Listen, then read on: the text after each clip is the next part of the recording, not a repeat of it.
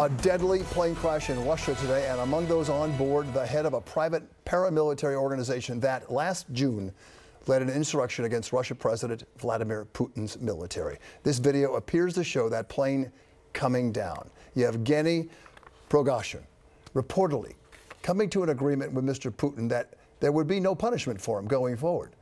But from the history of all this, of course, those who betray Mr. Putin usually pay later. Is that what happened today? Our investigative reporter, Kristin Thorne, is on the story right now. Kristin.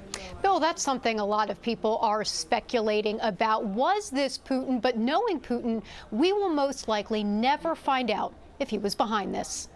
Just 2 months ago, the mercenary leader Yevgeny Prigozhin challenged Russian President Vladimir Putin with a failed mutiny. Today, a private jet belonging to Prigozhin crashed in a village just north of Moscow, killing all 10 passengers on board.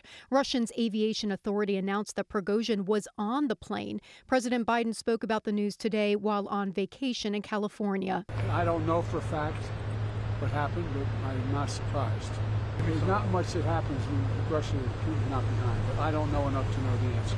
The crash's cause is unknown, but it has triggered a flood of speculation whether Prigozhin may have been targeted. He's not the first person to gone against President Putin, and he's not the first person that ended up the same way. Prigozhin's brief mutiny in June rocked Putin's rule. Prigozhin led thousands of fighters from his mercenary group out of Ukraine and to march on Moscow. Putin called him a traitor, but Prigozhin abruptly called off his forces after a surprise deal was brokered with Putin, who pardoned mutineers, allowing them to go into exile in Belarus. Many at the time, though, doubted the Kremlin would be so forgiving.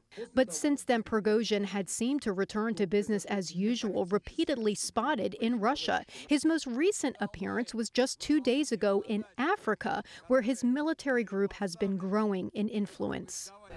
Some Russian experts, though, are saying Prigozhin may not be dead, that multiple people have changed their names to Yevgeny Prigozhin in order to protect Prigozhin's travels. We know that at least 8 bodies have been recovered at the scene.